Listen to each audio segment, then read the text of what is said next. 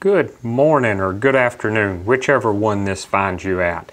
This is going to be a very quick demo of the ComTech phone system app. The first thing we want to do is go to the Play Store or Apple Store if you have an iPhone.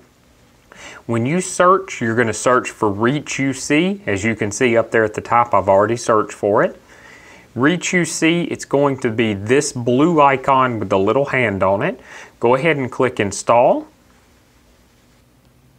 When it is done installing, your options are going to be open or uninstall. Of course, we're going to open it. When we open it, your username will be your extension at whatever your domain is classified as in our system. For this demo, this one is ComTech internal. Now, if you do not know your username, no worries. Shoot an email to support@comtechnc.com and we'll be more than happy to tell you what your username is as well as your password.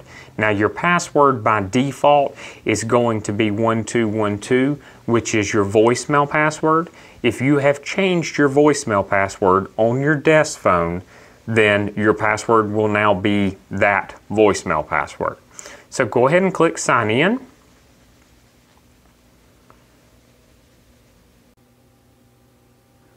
Once we're in the app, I want to go through the top tabs right here. The first tab, as you can see, is going to be your dialer. So you're just going to dial like you normally would sitting at your desk phone. The key here is when you dial out of the app from this dialer, your phone is going to go out. Your phone number is going to go out as the company number, which is great if you don't want to give out your cell phone number. If you go over here to the People tab, that is going to be your local contacts for your phone. So you'll have the ability to call anyone directly out of the app that's sitting in your phone, your local contacts.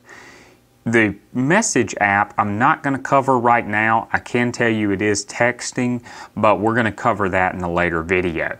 Right here, with the little arrow and a circle, is going to be your history. Now, your history is going to show you all of the phone calls that you have made from your desk phone in the last few days. This little globe right here on the right, it's not going to show anything right now because I just launched the app and it still has to load. But what that is going to do is it's going to load in your global contacts for your company only. So that's going to be all internal contacts on the phone system. Now, there's a few other things that I like to cover here that are just tips and tricks. So one of the first things is if you have an Android device, not an iPhone does this automatically, but an Android does not.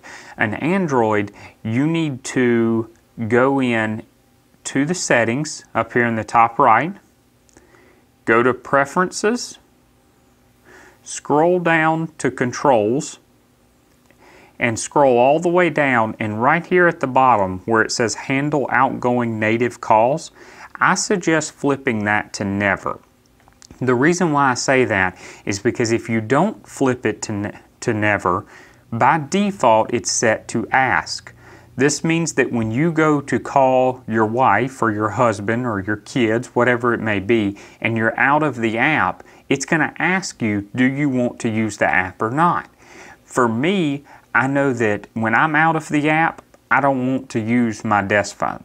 I just know that when I want to make a phone call from my desk phone and it shows coming from the company, I'll actually launch the app. That's the way that I like to do it. You, of course, can tell it always to use the app, so you always look like you're coming from your desk. You have those options here. Again, on an iPhone, it's always set to Never, and I do not believe currently you can change that.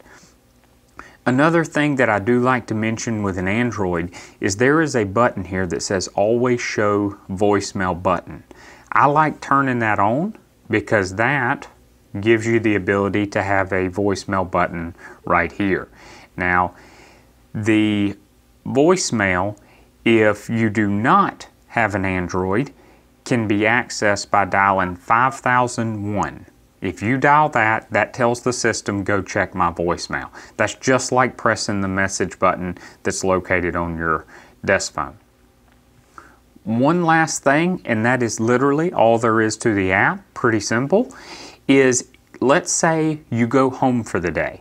You don't want your cell phone to ring with your desk phone. You want to essentially close down the app. Well, with this app, there isn't a way, not easily, there isn't a way to close down the app. Instead, you need to turn your app on Do Not Disturb.